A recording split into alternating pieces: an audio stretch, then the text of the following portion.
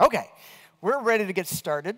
I'm very excited to be here. I don't actually get a chance to come to the Netherlands that often. I've only been here for a few customer visits for Red Hat. But last night I was basically with the local Java user group community. That was really fantastic. We did all this cool stuff with Kubernetes and Istio, Service Mesh, and Knative, and we spent 2 hours together focusing on those kind of technologies. And today we're going to do Quarkus. All right, we're going to talk about Quarkus and basically talk about how we make Java more awesome, specifically more enterprisey Java more awesome, and hopefully we'll make that make some sense to you guys. Now, we're going to be going really fast in this session. I'll just warn you in advance. There's a bunch of stuff to cover, and we'll be moving right along. Hopefully that'll be okay for you. When I'm in Germany, they tell me I speak way too fast. But I know the folks from the Netherlands, the Dutch, they're like, no problem, you guys can talk fast, right? Fast English. So we're going to be moving along at a great clip. Just keep that in mind. But I want to show you a bunch of really cool things. And I'm assuming everyone here probably has a Java background.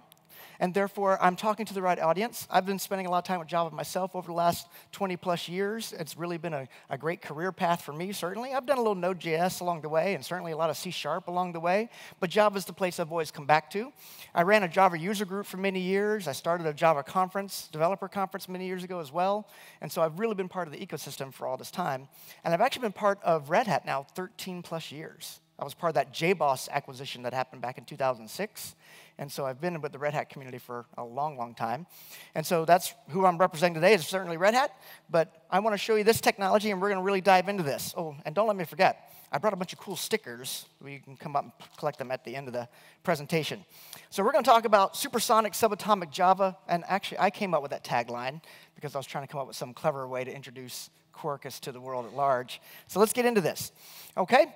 This is my Mark Twain Duke. We've been talking about the death of Java forever. Things have been trying to kill Java forever. It was supposed to be Ruby, and it was supposed to be, Node.js. Now it's supposed to be Python and Kotlin. Everybody's trying to get rid of Java, which I think is kind of funny, because Java continues to do incredibly well. And if you remember Mark Twain, he's very famous for this quote. We actually started talking about the death of Java back in 2006. So it's been a long time we've been talking about Java, and it's kind of funny how we think of it from that perspective, but Java continues to do incredibly well.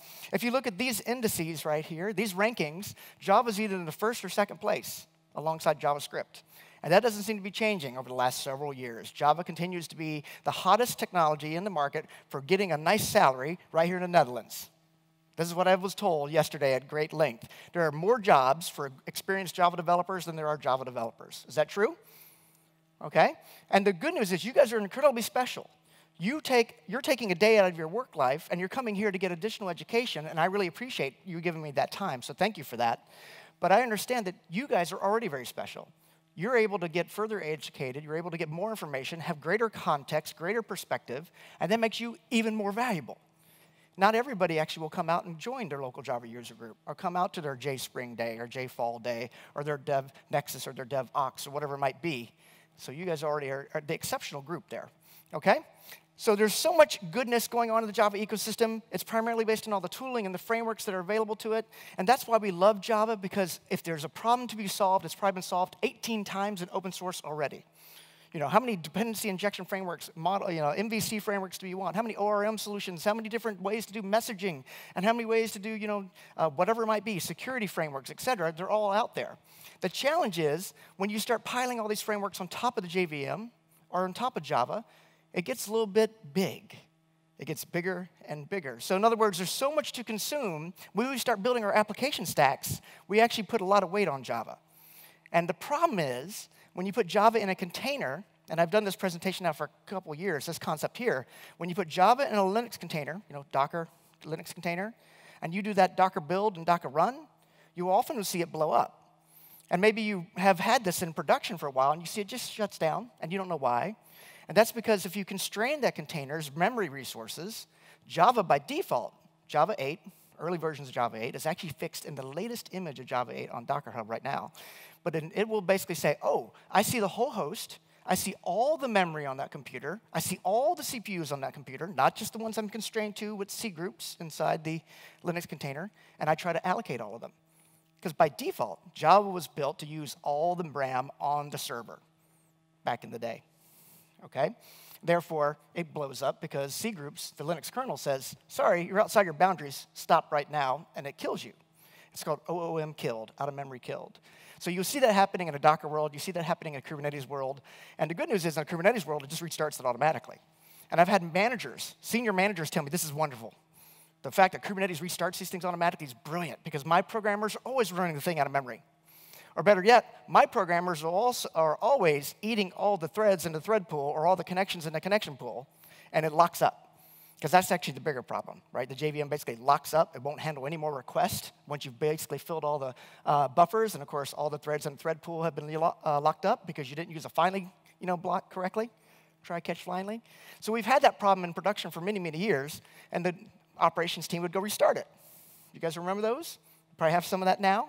I saw earlier in the session everybody's still on Java 8. So you probably still see this problem now. So this is the kind of problems we've been thinking about at Red Hat. How do we actually make Java more proficient, more performant, and simply better, more Kubernetes native, more container native, more cloud native? All right? Because when you lock it down, it goes boom. So that's the way to think about it. And so again, if you've had things just shutting down and you don't know why, I'm telling you, it's C groups. That's primarily what it is. Look for the out-of-memory killed. Okay? So let's actually show you a demonstration, though, of what it means to get started with Quarkus. Okay, we're going to talk more about this container thing a little bit later, but I want to talk about more of what it means to get started with Quarkus. So let's do that. Let's switch gears over here. Okay, looks like my internet performance is working, so we can make this work. So let me do this. I'm going to come over here and say clear. Let's actually build a new directory. And this is Quarkus, by the way. This is the website, quarkus.io. You can see it right there. I'm going to just come over here and basically grab one statement. There's a Maven plugin that helps you get started. And so I'm going to build a directory. Let's see, we're here at JSpring. I'm going to cd into JSpring. Obviously, there's nothing in there right now. I'm going to run this one command, hit create, and it's going to basically prompt me for the things I need. Like I need a package, so com.Burr Sutter or JSpring. And then I want the JSpring project, and then the 1.0 snapshot's fine. Go ahead and give me a default REST endpoint. Yep, that, fantastic. All right, and you can see right here, we actually have a little bit of a project already built out for me. Okay, so we have a Maven project with POM XML. Gradle supported as well, by the way. I have my 2 Docker files, and you'll notice there's one for the JVM mode and one for the native mode. And we'll talk more about that in a little bit. But basically, you can build your container either pure JVM, or you can build your container native executable. Okay? There's the Hello World resource here. That is my JAX-RS endpoint, and a single application.properties where all the configuration goes. Notice there's an index HTML, and there's some tests. I can bring this up in my programming editor, and I use Visual Studio Code here. So I'm going to pull that open. And the reason I use Visual Studio Code, and I'll just show you this, I've always been a big fan of lightweight editors in general, right? That's just kind of the world I come from, mostly because I'm so old. But the whole heavyweight IDE thing was never attractive to me.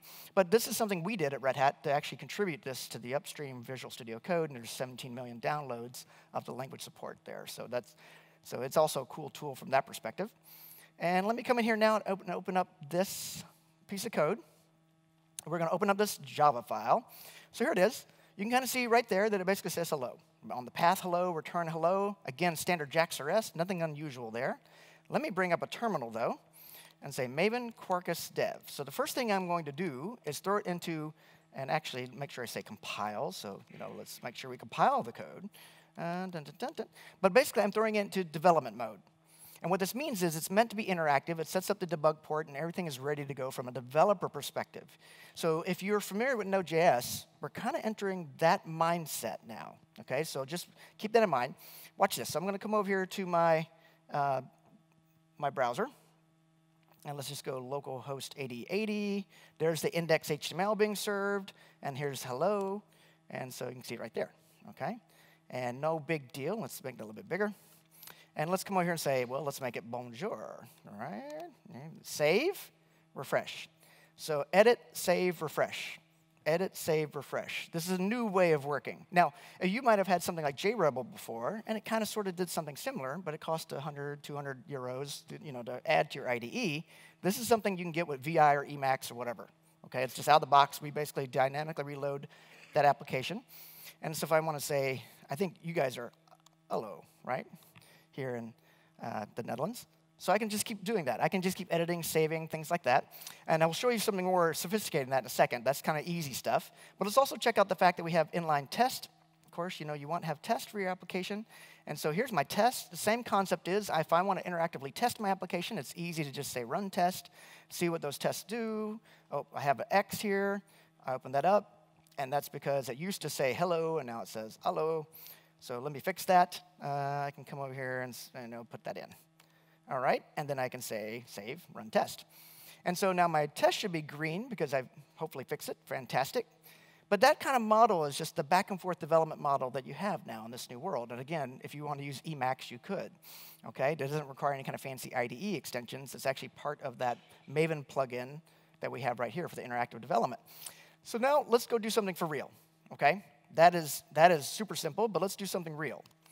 Because most people that I run into build applications that actually talk to a database, and they get data out of the database and put it on a web browser or an API, and they get data from the browser, mobile browser, API, mobile app, back into a database. Isn't that what we mostly do in our lives, right? At least I do. So what I want to do now is this Maven, Quarkus, list extensions. Because one of the things that we've done is we've optimized a bunch of the frameworks in the ecosystem to be ready for this hardcore cloud-native world that we're living in now. So you can see there's a bunch of them out here. And I'm going to go ahead and pick some. But let me go ahead and grab this. I'm going to basically say I want to add a few extensions here. So Maven Quarkus add extension. List the extensions. And I'm going to come here and say, oh, there you go. I want to talk to PostgreSQL. All right, we got that one. All right, we want to talk to PostgreSQL. What else do I want? Oh, I want JSONB. And you'll see why in a second. JSONB will basically automatically produce JSON for me. Oh, and I'm going to get this one called Hibernate ORM Panache. You guys have certainly heard of Hibernate at this point. You might not realize that Hibernate, the team, works at Red Hat. The core contributors to Hibernate work at Red Hat. So one of the things we've done is we've looked at a lot of the ecosystem libraries, and we've started to optimize them in clever ways. So if you look down here, you'll see just a couple options there, like Netty, and we've optimized for Kubernetes, and there's things like Vertex, REST-easy, Camel, Apache Kafka, and this is just a subset, right? Just the icons. We continue to do that and add more every couple weeks. So now if I run this extension add tool, it basically edits my existing application, the POM XML, and I'll say, yeah, go ahead and reload that. Okay, and then we can go look at our POM XML here. You'll see that it just added a couple things for me, right? There's the PostgreSQL or in Panache, okay, and then the JSONB, fantastic. So let me go back into my Quarkus dev mode again. And now I'm going to be ready to do something kind of cool now. Okay, so now I have the infrastructure application logic in place. So I don't really want to build Hibernate. I want to use Hibernate. I don't want to create, the JSONB binding. I want to just use the JSONB binding. That's kind of the idea and the principle that we have here. So the first thing I want to do is declare an entity. Okay, and you notice I said Panache there. Panache is actually a new library that basically makes Hibernate easy. If you've heard of Active Record, like in Ruby on Rails, things like that, it basically makes Hibernate easy. So I'm going to say to-do.java, and this is my new class. And I can say now, okay, @entity. All right, we're going to declare an entity. Dun, dun, dun. Dun, dun, dun. There we go. There's the @entity. And now I'm going to do something a little bit different. I'm going to extend Panache entity. Let's see there. There we go. And now I'm going to do a couple other things that are a little bit interesting. I'm going to say public string title, because my to-do, we're going to do a little to-do application, has a title for the to-do, like wash the dog, pick up milk kind of thing. I'm going to say public, let's say Boolean, completed. Yeah, all right. And then public int order. There's an order to these things. And order is one of those tricky ones that sometimes causes Postgres some difficulty. So I'm going to say name equal ordering. So it has a different column name in the database. And oh, it looks like I get my import right here. Let's see. And there we go. All right. Now we have our entity. Okay. And so that's all it is. That's all I have to do. I don't have to have getters and setters and all that in this Panache world. So in Panache world, we basically say, let's make some assumptions. You model out what the schema should look like, and that's it. That's all you have to do. You can add getters and setters and override the behavior. You can add additional finders and override the behavior, but that's all I have to do for now. And we'll see why that's interesting in a moment. But now I need to connect to my database. So the first thing I need to do is go build a database. So we call this thing the JSpring. So we need to add a user here. Let's call this thing JSpring. And yep, and we're going to give it a password. And we're going to give it some privileges. So we're going to add the user for JSpring. And then we're going to come over here and add a database for JSpring, map to the JSpring user. And that should be all good if I did everything correctly. So I have a database now. And you'll see if we look at schemas, right here at tables, you can see there's no tables. The tables are currently empty. Okay? Now, we need to have a little bit more fun with this. I need to now add a REST endpoint that talks to it. And so I can do that via a simple mechanism. I can come over here and say, let's add a new class, to-do resource. OK, let's see if we did that right. Let's add a new class here. And we want to call this a JAX-RS endpoint, so path. We want the path to be the root. And we want the produces. Yep, we want it to produce the media type. Oh, helps we spell media type correctly. Yeah, the application JSON. And we'll consume that also. Consume. Dun, dun, dun, that looks good. And let's actually just do this for now, just to make this a bit easier. OK, so we got consumes, and we have produces. And let's do this. OK, again, if you're familiar with JAX-RS, it's pretty straightforward. Public. And now I need to I want to return my to-dos, so I'll say list of to-dos. And dun, dun, dun. And so get all of them. How about that? Just give it a method name. And then I can say return to-do list all. There we go. Looked pretty good. Oh, need to get my list imported here. Let's see, Java util list. OK. Now, this is where it gets a little bit more interesting. So you notice I basically put it here on root. So again, standard JAX-RS. Are you guys familiar with JAX-RS? Nothing weird looking here, nothing unusual. So all good there. So if I come over here to my local host, and you notice there's my hello again. Oh, look, I have an error. What happened here? Build failure, build due to, let's see what here, configuration error, Hibernate extension, cannot guess the dialect. There is no JDBC driver specified at Quarkus data source driver. So this is already another thing that's kind of unique. We will throw the errors into the browser. Now, again, if you're a Java person, you're like, well, I don't know about that. But in this interactive development mode, this is how it works for a Node.js developer. Okay, this is how their brain works. They're like, you just edit, save, refresh. And if you have an error, you get the error. If you have the real result, you get the real result. So I don't have a data source declared, and I forgot to add that. So let's go add that real quick. You basically have to come down here to the resources and add application properties. Now I already have the application properties listed over here, so I don't have to remember all these by default. And actually, we're going to change this to actually put these in for free. But I called that thing JSpring. I called the user JSpring, and I have the password also as JSpring. All right. OK, so if I did that correctly, save. I just saved the property file, hit refresh. Oh, we're good now. OK, so edit, save, refresh. And if I come look at the my schemas, let's see what that looks like. Refresh over here, tables, to-do, columns. Look at that. I have my schema now generated for me automatically. And that's just a Hibernate feature. You know, we've been using Hibernate forever. Hibernate's, what, 15 years old at this point. So this concept of schema mapping and schema generation has been out there a long time.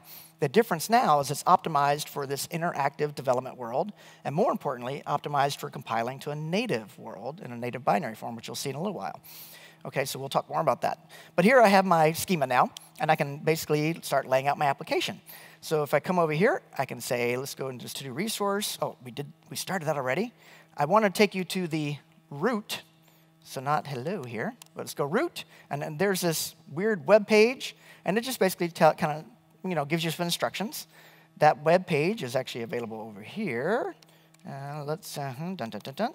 I'll just show it to you from the Finder perspective. So it's under source, main, resources. There it is. That's where it is. Well, let's just delete it.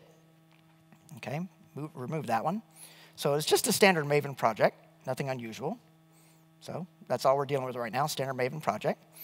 And if I come over here now and hit refresh, we get an empty array, because we don't have any to-dos in our list, right? So if you look at it from this perspective, there's nothing coming back from the database at this point in time. You also notice that our schema is being generated right here.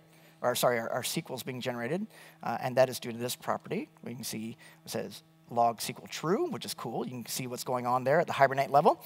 And then now I can say things like curl localhost 8080, right? I can just interact with it, and the curl or the refresh, all that works, right? You basically are simply reloading that application. Now let's do something for real with it, or a little bit more interesting at least. Let's let's add a user interface. And this is actually a user interface that comes from To Do MVC. It's actually an open source project. They already have all the UI done. I'm not a front-end developer. I'd like to be more full stack, but I'm just not really a front-end developer. You know, I have just a skill I have to learn more. So I'm going to take advantage of the fact that some wizards out there actually built us something really interesting and made it available. I'm going to paste it in, hit paste. All right. Come back to my browser, hit refresh. That's all good, but this is actually under To Do HTML, and there's my UI. Okay, so I have a user interface now that's it's built in Vue.js. You can actually see it says Vue.js there, and it is part of the project called To Do MVC. Right, there's their To Do MVC. Let's see here, these guys. All right, and you can get different versions of this: Backbone, Dojo, Angular. Right, so we have the Vue one here, Knockout, and that's neat because they've already built the UI for me. But now let's finish building out some of this back end. All right, we have the ability now to query, so let's actually add one. So we're going to basically post. I'm going to go ahead and make it transactional because I know that I want to really persist to the database in a transactional way. And I want to say public, public. And then we're going to do a response. Yeah, we're going to have a response, and we're going to add one. And to do item is going to come in JSON form. That's a JSON be in action. And then I need to basically say item.persist. I can basically now write that to the database. And I can say return, response, OK. And we're going to return the item, and then status. And then we're going to basically say, actually, status. I sometimes get these backwards. OK? And then 201.build. Let's see. Oh, and I'm having challenges here because this thing's not imported. Let's import it. There we go. And I think I did things in the right order. Or did I get them backwards again? Sometimes I do. Yes, I did. OK. Status. So OK, basically, I want to return the entity because in the case of a nice RESTful architecture, right, you want to basically return the entity that was just added. So OK, I think I did that right now. And there's you can see my select statement. OK, let's do this. 1. OK, 2, 3. And look back over here, my log. Oh, I see my insert statements. Those look good. Let's go back to our database. And let's hit refresh here. And then to do, view the data. And we have 1, 2, 3. OK, so now we're kind of cooking along. We have we're really kind of building a little app here. We basically now have the ability to read and add, create. So the C and the R have been covered of our CRUD-based application architecture. Let's kind of continue on. So let's add a delete. Well, not a delegate. We want to delete. There we go. We want to delete. And then we also want to make that transactional. And in this case, we need to know which specific one you wish to delete. So let's do this. Dun, dun, dun, dun, dun, dun, dun. Dun, dun, dun, dun, dun. Yep, there we go. And so public response again, delete one. And in the delete one case, we're going to have a @path param, and we're going to have the ID. And this is a long value, ID. All right, looks good so far. OK, and then we're going to basically say to do entity equal to do find by ID, like that one. There we go. Yeah, that's good. And then I'm going to say return the response again. OK. The entity in question. Actually, no. In the case of a delete, we don't return that. We just return the status of 204. We deleted it. OK. So it's now deleted. So I think I did that right. Let's find out. Okay, and then here's the cool thing about this, though. I'm just kind of interacting back and forth with this thing. Notice if I hit refresh, all the data goes away. And that's because we're set up in this mode here of drop and create. Okay, now I can change that to update, but right now, and actually, maybe we should do that. All right, let's change it to update. So now that it won't actually lose all the data I previously added, instead of drop and create. So 1, 2, 3. Okay, and let's delete 2 here in the middle. Let's go check out our table again, refresh. Let's go see. I like doing this. I like basically going to my database. Uh-oh, my 2 is still there. I failed. I did something wrong. Let's see what I did wrong. Let's see. Did I mess this up somewhere along the way? Find by ID. Oh, it helps if you say delete. Yeah? OK. Let's try that. Let's go back over here. And then not that one. Then let's refresh. OK. Let's delete 2 now. Did someone see that I missed the delete thing there and you didn't yell it out at me? OK, yeah, 2's gone now. Okay? So that concept, again, interactive. Let's do one more little thing, and then we'll kind of go show you some other things that are kind of fun. Now that we have a delete, let's also add a patch. Because this user interface sends in a patch, and actually, it's similar to what you see here. So I'm going to go ahead and grab this concept here, paste that in. And so we're going to update one. And then I'm going to provide a new to-do item. And then we have the long ID again. All right, that looks good. Find it. OK. And now let me close up this method correctly. And now we do a return response. Response. OK. And OK, we're going to return the entity. And we're going to have a status of 200. And we're going to build that response, send it back. OK, but it helps if you spell entity correctly. And then we're going to come over here now and do this thing. All right, so now we have the entity that we found from the database. And we're going to say, OK, completed is equal to the item that was inputted. So coming in, we're going to have the order. Fantastic, equal to item.order. OK, entity.title. Yep, equal to item.title. So all we're doing is just simply mapping it. And then entity.id equal to the ID that was submitted. Let's see. All right, looks good. So if I did all that correctly, we'll find out now. Let's go back over here. OK, and let's see. Let's add a hello, and then world. And then I can kind of say, no, let's make that hello and bonjour. Hit return. OK, and the first one. And if I did that correctly, let's go check out our database. This is how I know that I did things OK. And actually, in this user interface for pgadmin, you got to do a refresh. Hit all rows. And there's 1, 2, 3. Hello. All right, looks good. All right, so we now have create, read, update, delete.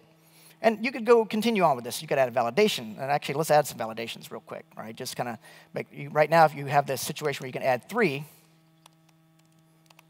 more than once. See, 3. I don't want 3 more than once. I don't want world more than once. That doesn't fit my business use case. So let's fix that. And one of the things I'm going to do is come back over here now and put that drop and create back in, because I want to wipe out what was there. And I need to add a little bit of validation logic. So let's add a little validation logic. So we want this to be not blank. And we want the column to also have unique equal true. Yeah, there we go. OK, I think if I did that correctly, let's go hit refresh again. You see this process? Edit, save, refresh. So 1, 2, 3. Let's try to add 3 again. Won't let me. 2 again, won't let me. 1 again, won't let me. 1 and more. Fine. And I didn't spell more correctly. Let's fix that. OK, and hit return. And then again, if I go look at my, double check here on my Postgres, let's see what it says. Yeah, 1, 2, 1 and more. 1, 2, 3 more. All right, fantastic. So I have a pretty cool working application. Now, let's kind of show you what it means to kind of deploy this thing. This was JSpring. I can say Maven package, and that's all you really do with Maven package, right? You basically say Maven package, and it's going to go through the process of building that application. You can see it's even running my test there. It's actually setting up the table. OK, all good. And now we can basically look at the target directory. And let's go switch into target, LH here. And notice there's this jar file right here. So it's only 1.1 meg. And that might be throwing you off a little bit. You're used to previous fat jar architectures that you saw maybe with Drop Wizard or Spring Boot or Vertex, or everybody does a fat jar at this point in time. This is actually not a fat jar. And that's because a fat jar doesn't perform as well in a Linux container environment. In a Linux container environment, you actually want to separate application infrastructure from business logic. So this is just a business logic, and the application infrastructure is here in the lib folder. And so you have to combine both when you actually pull it in into a Docker image. And you can see that in the Docker file here. You'll see that there is the concept of adding lib in addition to the runner. Okay? So in addition to the app jar, you're going to also see the runner here. You're going to also add lib. So just bear that in mind. And therefore, if you actually are building images rapidly or often, you're only building just that topmost layer. Okay? So actually, let's close that down here. Come over here, and let's do this, java-jar, and then the jspring runner.jar. OK, and then there's our application, created the thing. So that's in JVM mode, started in 1.3 seconds, and we have our full application running again. And it should have dropped our database. Hello, stuff happens, awesome. And then if I come over here and look at my database again, refresh, check it out, and all view there. Okay, so there it is. So that could be our production app ready to go. But I actually want to do something else. Okay, I want to do a Maven package -p native. And here, this is actually going to take a few minutes. And what this is going to do, it's actually going to basically native. Oh, it helps if you're in the right directory. Dun, dun, dun, dun, dun, dun, dun, dun, dun. Okay, you got to be in the right directory to run that one. So basically, it's part of the Maven plugin that I mentioned earlier, and it's going to go through the process of actually building that application to a native executable. In this case, for the Mac. There's also an option for Linux as well, but I'm going to let it run for the Mac. And I want to show you this application now running on the internet. So get pods. I have this application already built and deployed up in Kubernetes, and it's a simple deployment process. But I can come over here now and say, let's go do a poll. I have another endpoint on this one. So you can kind of see there it's polling the to-do application up on the public internet. And I can also do it this way. I have the ability to poll another endpoint on it. And this one right here, I have this thing called pod host. And all it's doing is returning the host name. In other words, the computer name that Java application thinks it's running on. So if you think about it, it's just system env get, system.getEnv. What computer are you running on Java? And it says this one right here. And it thinks it's running. Oh, actually, let's do this in this window, get pods. We'll show you that right here. Okay, it's running on this one. See, the names match. The pod identifier is the computer from a Java standpoint. And so now I can do some interesting things. I can scale it up. I can basically say I want more than one of those pods. So something as simple as, and you can just see what my little script looks like here. It's a simple cube control, scale, replicas 2. I want 2 of those. And there's number 2 coming online, going to running. There it is. And so if I say, let's keep polling, I can kind of see that there'll be 2 different hosts in there. Right? I have 2 different computers on a dynamically load balancing back and forth. This is standard Kubernetes behavior. There's nothing unusual with this right now. Basically, you keep adding pods as long as it has a label that matches the label selector on the service, the Kubernetes service. It's part of the load balancer for free. It's part of the service discovery for free. And so that's just standard Kubernetes behavior. So I'm not showing you anything that's unusual, but let me do this. Let me deploy a new version of this. Okay? We're deploying a new version. Let's see what's happening here. Oh, let me run my poller. Okay. You can see it's basically taking the old one down as it brings the new one up. And see that container creating right there? Okay. And actually, sometimes my curl hangs. Come on, curl. There we go. So now it's on version 3. So basically, you can see we just did a rolling upgrade of all that infrastructure in just a few moments. The reason I show you this is why small and fast matters in this Kubernetes native world. You're going to be constantly, in your CI/CD world that you're going to be living in soon, where you're deploying not every 3 months, but maybe every month, or you're deploying every week, or you're deploying every day. As you start moving faster and faster through those deployment intervals, right, like I said with CI/CD, you're going to have the situation where you need to deploy rapidly. And so just a simple rolling update quickly is a win. You're not down for long. You're not down at all, right? You're not down at all. Basically, Kubernetes handles that rolling update.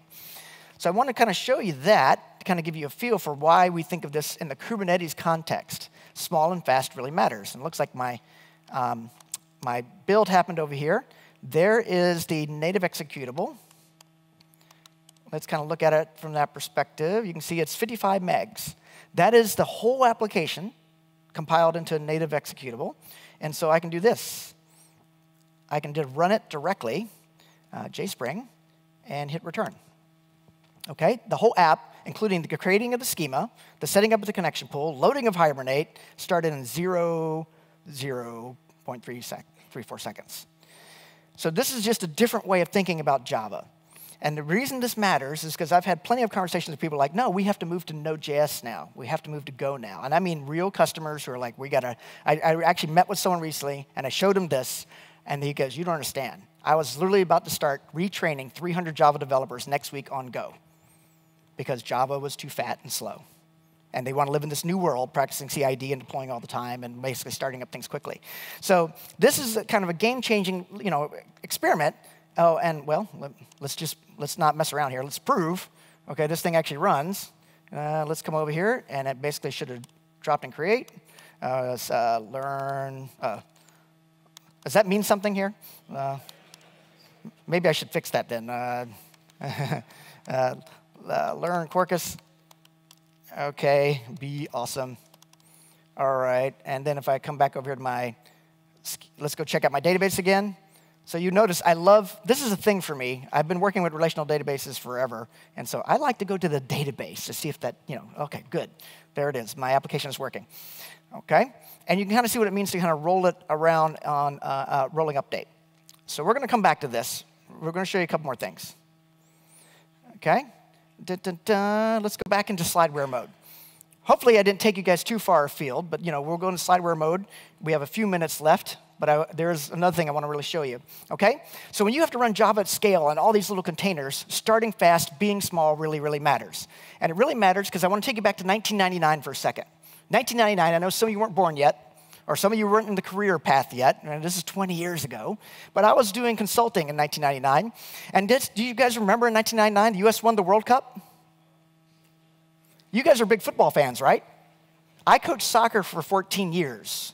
It's by far one of my favorite sports. I love actually being in Europe because you guys get, soccer, football culture. And you guys don't remember the U.S. winning the World Cup in 1999? Wow, because we did.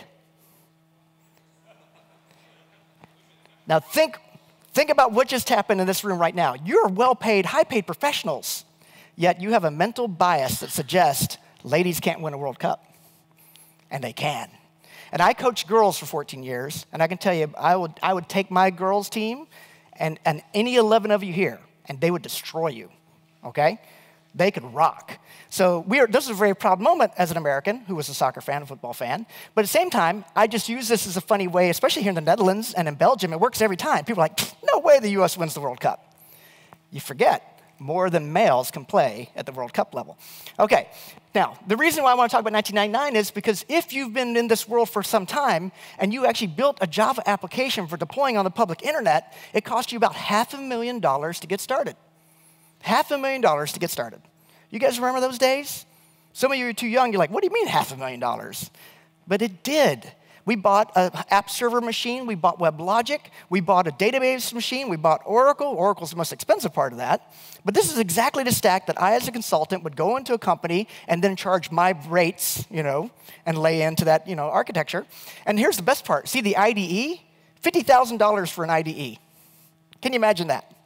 But we paid for the IDE back then. We paid for all of this, and it was very expensive. The problem is we live in a different world now. So Java was built for that era. Right? Java used all that hardware. That's what was available to it. We didn't think about the hardware because Java just consumed it all. That was amazing. It took advantage of it. But now we live in this world where an application server, starting it up, takes like 2 cents or 20 cents or 50 cents per hour. A very different way of thinking about our application architecture.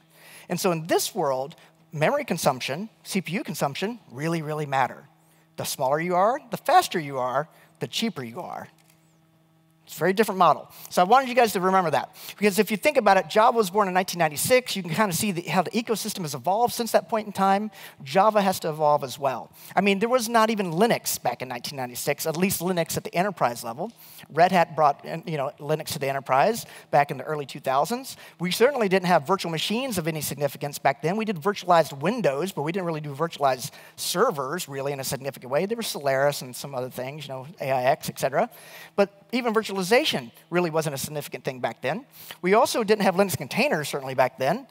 So the world has evolved dramatically in forms of application architecture. We now have, the cloud. We now have what Netflix taught us with the Ribbon and Hystrix and all those kinds of things. We also have the Docker Linux container. What happened there? We have Kubernetes. So the world has changed dramatically leading into 2015. And it is that time. And the reason I bring you to 2015 is because we actually started with Kubernetes. Red Hat is the second largest contributor to Kubernetes outside of Google itself. And we actually launched 1,000 containers live on stage for an audience, a much larger audience than this one. And we wanted to show what Linux containers could do. We launched 1,026 containers in 2.5 minutes on stage. You can actually go watch the YouTube video, which I've added the link to. And by the way, the slide deck is that bottommost link there, the bit.ly Quarkus Java. I also sent it out on Twitter. But you can actually go watch that video and see what we did there. And people's minds were blown. You launched 1,000 servers in front of us right now, and we did. Now, here was the challenge for me. I could only do that with Node.js. What was cool is we let everyone in the audience pick a server and then actually load something into it. from their phone. It was really awesome. But it had to be done with Node.js. You cannot do that with Java in 2.5 minutes. So we've been thinking about this problem for quite some time. Why is Java the big, fat, and slow, and Node.js is the small thing? Okay? So we've been talking about this also. If you look at serverless, if you look at Amazon Lambda, if you Google, hey, I want to run Spring Boot or Java on Amazon Lambda, you'll find comments like on this Reddit thread. And the comments basically say, forget Spring Boot, you can't run Java on Amazon Lambda. Java's just too fat and slow. It makes no sense in a serverless-style architecture where you have to worry about the cold start latency. You have to worry about things booting up and actually having to respond to that first request. That really matters in this world. So this is why we built Quarkus, right, to deal with this issue where we had customers and we had people saying, we're moving to Node.js, we're moving to Go. As a matter of fact, the day we launched Quarkus, if you look, there's another Reddit thread where I'm arguing with a guy, basically, who says, why in the world would Red Hat make any investment in Java? Java's dead, gone, done. Why would you bother making any investment to make it better? They just couldn't even comprehend why we did what we did. But hopefully you guys now understand why we did it. And you guys are certainly Java people and appreciate, hopefully, that we did it. So this Quarkus thing is a new project. Quarkus.io showed you the website. And we focused on making it 10x smaller, 100 times faster. And when you do that, it kind of puts it in the same game as Node.js now. As a matter of fact, we have another benchmark. It's in the same game as Go. We're as fast as Go for certain use cases. So you don't have to retrain in Node and Go. There's also all the developer experience stuff that we wanted to focus on. You saw the live reload, edit, save, refresh. There's also a reactive programming model that you can leverage. There's also for serverless style architecture that I'll show you in a second. But we have the concept of a uber jar, fat jar, as well as a native executable. So you can go with the JVM or go without the JVM. And it's faster still in JVM mode. And we're really focused on this microservices containerized use case. Okay? Focusing on that Kubernetes infrastructure, making Java more awesome. This is just a slight history of what you see in Linux containers. So this is the world of Linux containers and as unfolded. And again, if you put Java in a container, it starts to blow up if you don't treat it correctly. This is the serverless history as well. You can kind of see that we've been thinking about serverless use cases for quite some time as well as the industry. And then here's just some simple charts on, well, what are the numbers, right? You can basically see instead of 140 megs of RAM for a REST endpoint, it's 15 or 13 megs of RAM for a REST endpoint, right? If it's a full REST plus CRUD, like the thing you saw me build earlier, instead of 218 megs of RAM, it's 35 megs of RAM. And that actual application I'm running right now is smaller than 35 megs of RAM. Okay, it's maybe just a little bit smaller. So let's actually kind of show you that. Let's see. I'm running that little application. Okay. Is my poller still working there? Just to show that it's still alive. And this is the application now. It's running on the public internet here. Okay, so, so be awesome. Let's put our be awesome back. You guys can hit that URL yourself and start editing my, editing my database if you want, because it is out there on the public. But let me go here to Prometheus, and let's do this. This is to-do, and this is my to-do container. Okay, hit there. Okay, looks like we're running, you said this is the application. So it's under 20 megs of RAM right now. Okay? So, it's small. A whole application running in a tiny memory footprint, a Java-based application based on the compiled and native like you saw me do earlier. So that's the do application. But, again, you saw me scale it up. You saw me rolling update it. That's cool. But let's do something a little bit more interesting than that. Let's come over here now, and let's let that go. And I want to do this. Let's do Kubernetes.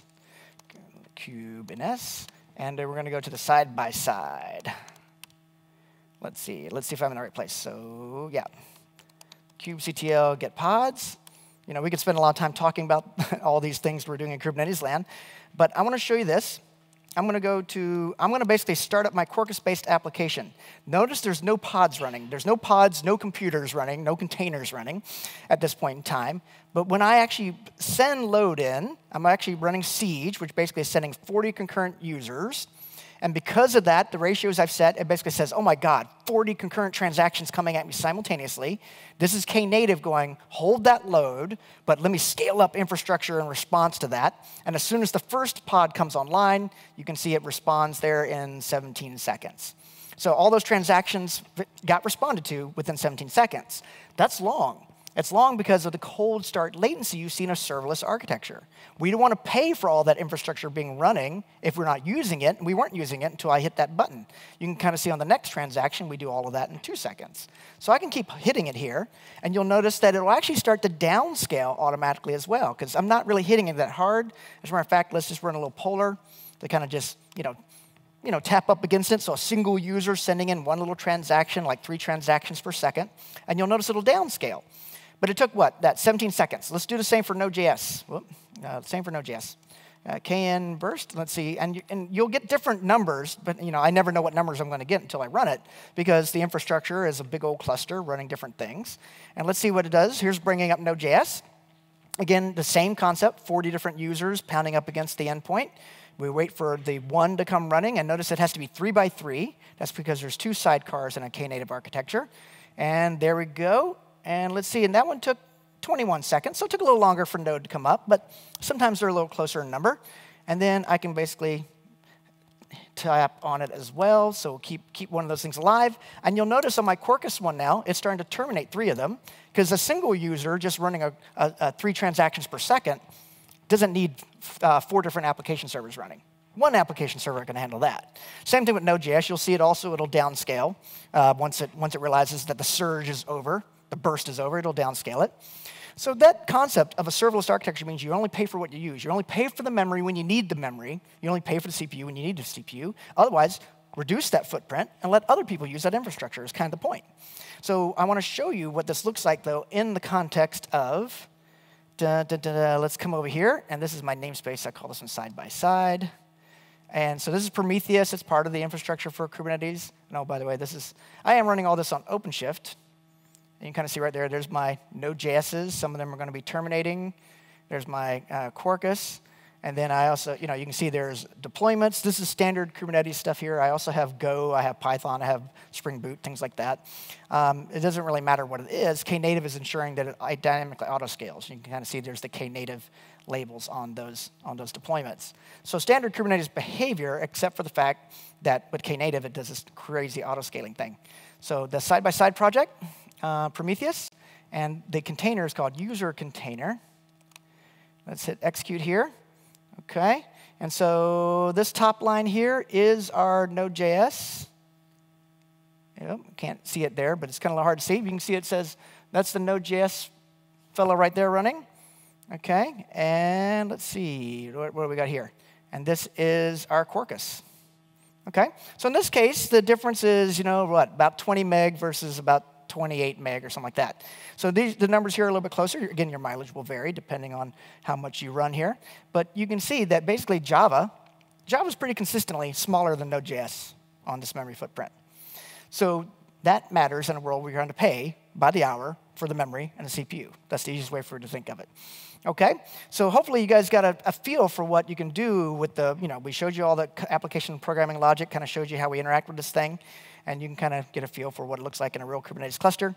You can see now it's down to the one Node.js and one Quarkus running. I could load up the Go, I could load up the Python, things like that. We could show it to you, but we're out of time. So let me kind of bring this to a close here.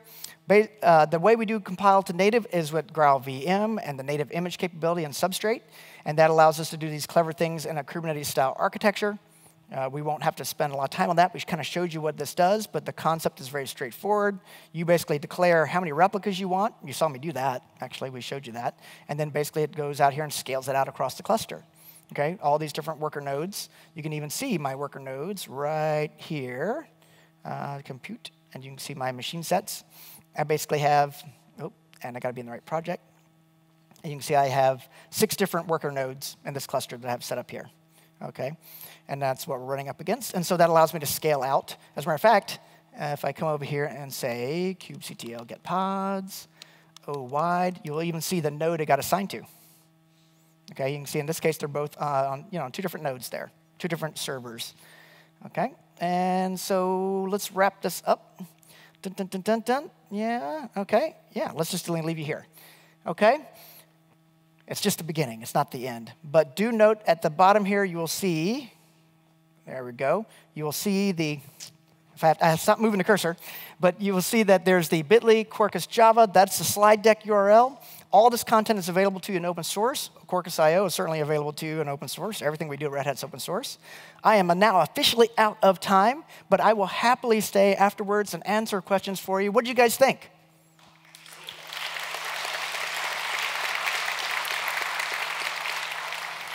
Well, thank you so much for your attention, and thank you so much for your participation. And again, I will be available for questions afterwards. Thank you so much.